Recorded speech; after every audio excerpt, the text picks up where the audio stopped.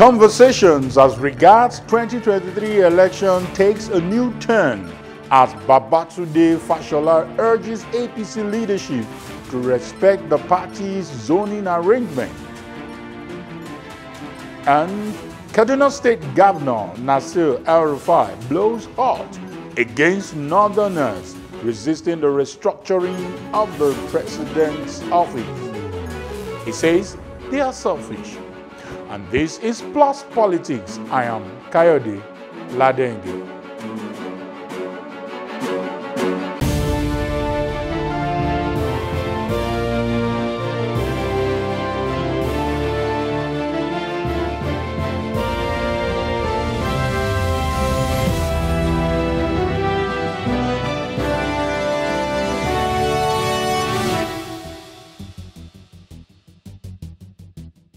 Welcome back. And to the first issue of the day. The Minister of Works and Housing, Babatunde Fashola, has asked the leadership of the APC to respect the zoning arrangement for the 2023 election agreed upon during the party formation. A statement comes amidst rumors that some members of the ruling party are planning to retain the presidency in the north. He asks that the members keep the promises even though there was no written agreement. Joining us to discuss this particular topic, we have Bala Zaka, a public affairs analyst, and Femi Lawson, who is also a public affairs analyst. Good evening, gentlemen. Good evening. Yeah, before we get started into that conversation, we quickly want to let people know, if you're watching Plus TV Africa, you can see it boldly scrolling on our screen that Diego Armando Maradona, the Argentina legend, is dead. So he died at the age of 60 years. So before we go into the real politics, let's try and do a bit of memory lane. Let me start with Zaka Bala. Can you remember Diego Maradona, and what comes to your mind when you hear about this death? Well, when I heard about his demise, I just felt we have lost a legend. I mean, people like Diego Armando Maradona were those that increased the interest in soccer. They were those that really showed that soccer is not only a game, but it's also a profession that people can use and earn a living. He was not only a mentor, but a source of inspiration to so many younger football stars that we see today. I sympathize with the sports community globally, and most importantly, I sympathize with FIFA, and I sympathize with soccer lovers and the football community globally. Interesting. And Femi Lawson, yes, Diego Armando Maradona. Sometimes we remember that name, we love the style of football, but for some of us, we're like, this was the man that was more like an albatross to us as a country. Then we started having the mercy of this world. So what comes to your mind when you remember? Sincerely, the global football community has lost not just a legend, they have lost a symbol, of the game of soccer. Maradona, symbolizes, soccer. When you mention those who are legends, you mention Pelé of Brazil, then the next thing that comes to your mind is the name of Maradona, who throughout his lifetime dedicated, all his focus not only to play soccer, but to the growth of soccer. And that's why even after retiring as an active footballer, he has continued to work, with various soccer academy, to make sure that the game, lives even beyond him. So like I said, the world has lost a very important person. The sport community has lost a very important symbol. And I think generations to come will also come to know about that name and what it symbolizes as far as, the gift, the talent, and the expertise of this game of soccer is concerned in the world. Awesome, awesome. I think let's just wait for a news bulletin that comes up at 8 after this program. Then we hear more about Diego Armando Maradona. I also join both of you to pay tribute to this great legend. I won't forget that 1986 World Cup when he single-handedly won it for Argentina. And even in 1990, was almost going to win that trophy for them before they lost narrowly to Germany. So much memories about Maradona. Let's come to a bit of politics now. Now, we saw that story about Fashola saying that please honor the 2023 zoning arrangement. Guess what? He never mentioned any zone. He didn't even speak in details. He just said there was a plan about the party formation. Mr. Zaka, tell me you're privy to what he was trying to say. Tell us. Well, before answering you directly, I believe that I see agreement as a commitment to fulfill an obligation, whether it is written or not. And I see agreement as something that should be expected to be binding. And I am somebody who believes in political balancing and economic balancing. As long as it is going to engender or endear equity and fair play and justice. So to that extent, if there was any understanding whatsoever, whether it was written or not, those who were involved in that understanding should see themselves as people who got themselves making commitments and by extension found themselves promising to fulfill an obligation, whether it is a political obligation or an economic obligation. Okay. As long as they are doing it or they were planning to do it in national interest. Okay.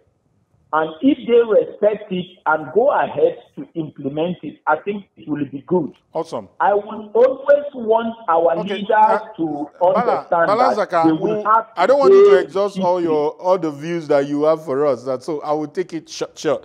Femi, my worry is that let's look at who is making this statement. I recall in the build-up to the 2019 election, Fashola was also in the news about when he attended one meeting in Southwest and he gave them this impression that power should return to the Southwest. Are you seeing this statement from the angle of zoning to the South or micro-zoning it to the Southwest? I'm sure you're privy to some of this information, Femi. Yeah, fundamentally, to me, the first thing that is always paramount to the average Nigerian politician is their interest. Even when they try to create an impression that's about a section or a group of people, it is usually because they look at what they can benefit if such arrangement, have its way.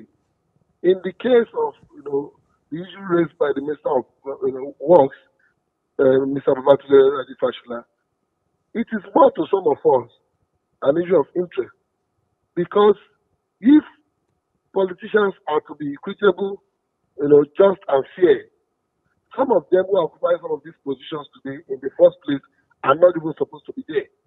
But because a lot of them are products of what they are trying to put against today, they are occupying these positions, you understand, and they think all is proper. So for me, honoring agreement, particularly as it regards zoning, is a moral issue. It is not a constitutional issue. Even today, the Presidency of Nigeria has no constitutional rotational agreement. All these are conventions and issues, laid on the altar of, understanding with each group, and interest. But I think what should be paramount to us as a people now is how far or how fair we are as a people, as far as this journey in the past have been concerned. For these regions of the country that have been fortunate to produce this president, how fairly have they been treated? Because today, or yesterday they had the president. Okay. At the time that this region of Southwest, Femi, I'm sorry for cutting in. I know what you stand for, and I can also even re-echo it over and over again. We've had a conversation on TV, outside TV, on radio, and several places. But we are looking at this other side of this issue when it comes to reality. Even in America, people will remind you that Obama becoming president was a way of saying that the blacks are part of America. Some will tell you that in different parts of the world, the issue of zoning is a reality. So I'm saying that in real sense, will it be a kind of integrity deficit if this agreement is not, honored? Yes, it is going to be a major integrity deficit for the major, particularly for the major political parties. For a country that is multi-ethnic, multi-religious like ours, it is very, very necessary that we practice such systems such as rotational, leadership. Ruling the presidency is in order. But what I am saying, just like you alluded to, is the fact that even the people that are advocating for it today are not doing this out of their genuine, interest. I want to say that if anyone is interested about, preaching equity to the political parties to honor this agreement, then such persons must begin to, be specific. Like, for instance, whichever is going to push the presidency be rotated in this country today, it will be fair if such persons are saying, let us give the fact is, a shot at the presidency. Okay, good. Femi, please, I'm trying to make sure that we explore the time we have. Back to you, Zala. Now, what Femi is saying in essence is it shouldn't come from this political class, that in whose interest is that? We had a conversation yesterday where two guests pointed that even the fact that maybe the Southeast never really voted for APC, but they seem to be enjoying more than when they've been voting for PDP. Why that is subjective. But I'm looking at, should it be about these politicians calling for it? In whose benefit will it be, Zaka? Well, as far as I'm concerned, first of all, from a political angle, officially we have 774 local governments in Nigeria. I personally believe that there is no local government that cannot produce a focus and an organized leader. But in a situation where politicians, in their usual political dynamics and miracles, decide to come out or project political stooges or political liabilities, that is going to be a different ballgame. I am somebody who believes in equity.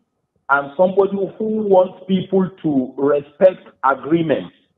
One of the reasons why Nigeria has no integrity in the international community or among the Committee of Nations is because most of the time Nigeria relates on agreements. And to a reasonable extent, that thing is also affecting us as individual Nigerians also. So if there is a given interest is one thing, objectivity is another thing, and unity is something completely different. And that was why I said, if it is going to be in the unity of the party, in the unity of the state, and in the unity of the nation, so be it.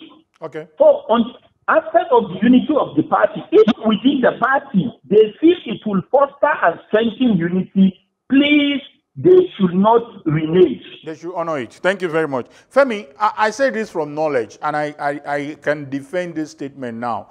Prior to 2015 merger, when we had the defunct CPC, defunct AMPP, and the ACN coming together to form a merger, now we have what we call APC. Prior to that time, there had been plans to have a kind of coalition And the problem has always been that how do we trust that you will fulfill your part of the bargain? I recall that one of the discussion then between the national leader of ACN and that of the CPC, Muhammadu Buhari, was that, okay, we are going to give you some ministers. And it was like, no, if you give me ministers, you can fire them. You should rather give us vice president. That means it's a joint ticket. Now, that tells you that it took a lot. It took so much for these people to now come and form a party. And they killed their former party and formed the party. Don't you think so much was given to form that party and such words should be honored? Talking politically now. Femi. Well, like I said, it's a moral issue, and people ordinarily are supposed to respect, even without any reminder, such agreement. But in our own situation, it's unfortunate that politicians have become very difficult, set of people that you can trust.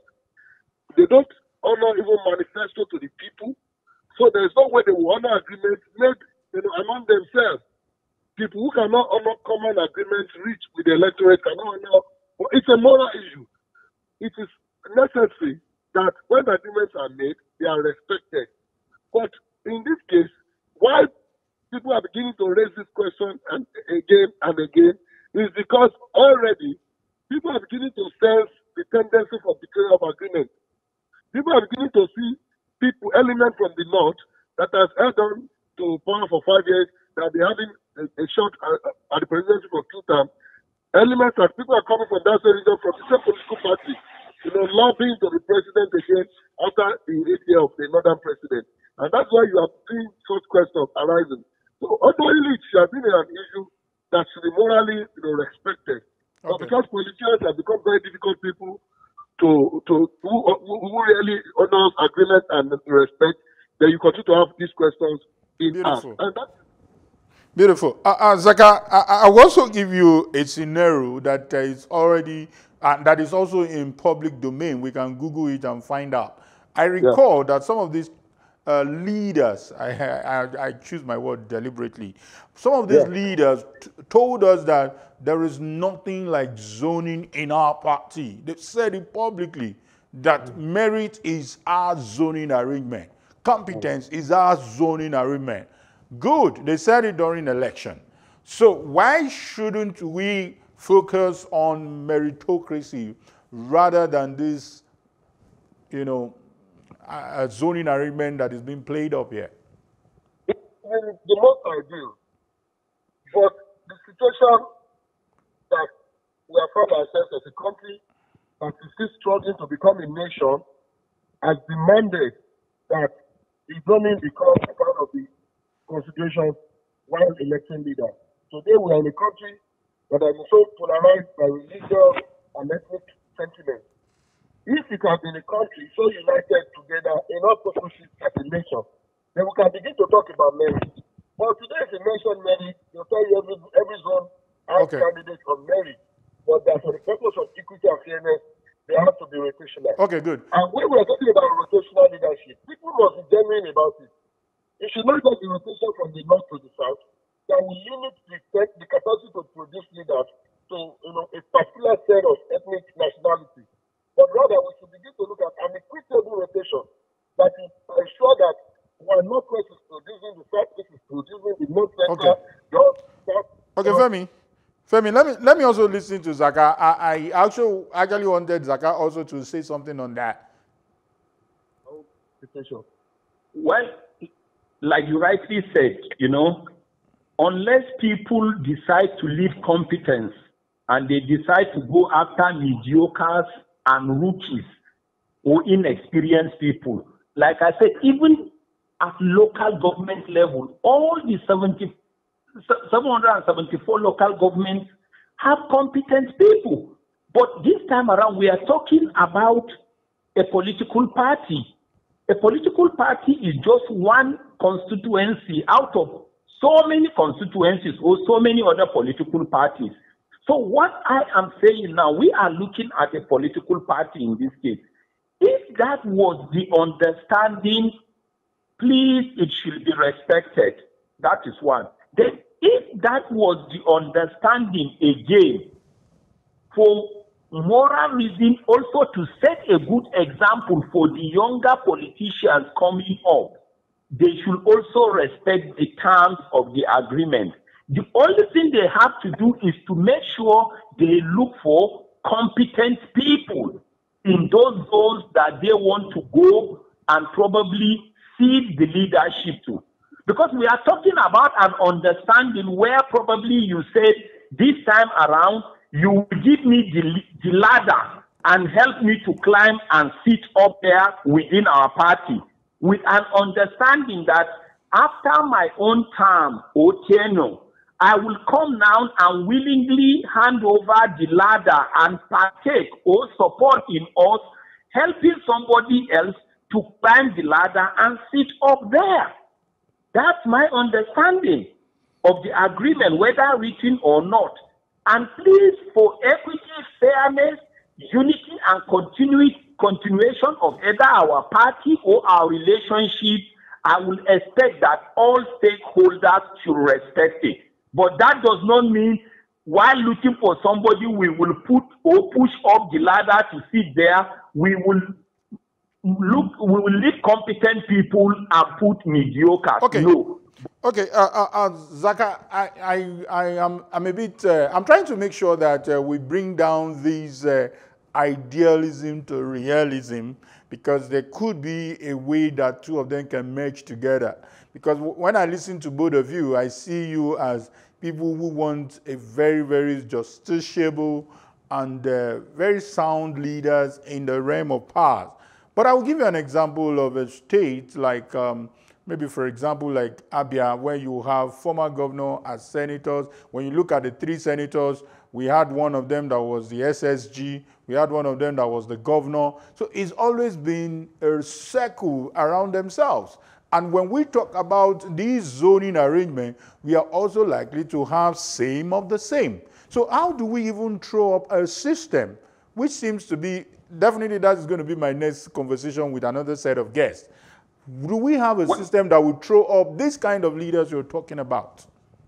Because that seems to be what Femi is saying. But in life, we need to understand that there will always be traitors and betrayers. Even among your children that you gave birth to, that went and all stayed and had a 9-month gestation with inside the same womb, it will be possible for one or two or some of the children to betray others. Betrayal is something that has always been there right from the beginning of life, even in holy books. When it comes to that, the fact that others become traitors and betrayers doesn't mean we shouldn't respect standards and ideals. We will always pray for good standards. We will always pray for something near perfection, but we will always know or accept that we can be betrayed or traitors can always come up. Okay. Thank you so much. That might actually be your last comment, but we'll come back to that. Let me quickly give Femi's last comment on these. How does this thing translate to development for any of these zones? In reality, no amount of rotation or some of these moral considerations can actually give credible leadership that Nigeria desire to us, except that we begin to restructure our system and build strong institutions. It has been proven that the rotation, this consideration, ethnic, religious consideration, and other considerations that we have, relied upon in electing leaders in this country have failed. And it is because we lack the institutions that can make them to achieve the purposes of government. So we must begin to look at how we can build strong institutions, how we can restructure our system to accommodate realities of good governance and welfare of the people. Until we do that, no amount of rotational agreement or whatever presidency will give us the kind of nation we desire. And that is just the truth. Thank you so much. And that was Femi Lawson, a public affairs analyst, and also Zala Baka, Sorry, Bala Zaka, who is also a public. You got it right. You got it 100%, man. Thank you so much. Thank you. Thank you for your insight. Nigeria. And trust me, we will continue this conversation on all our social media platforms. And then we will be proud of leaders that will say, this indeed is what we have elected into power. Thank you once again, gentlemen. Thank you. And to our viewers, we'll take a short break now, and when we return, Governor El Rufai of Kaduna State criticizes northern politicians fighting against restructuring in the country. We'll be right back.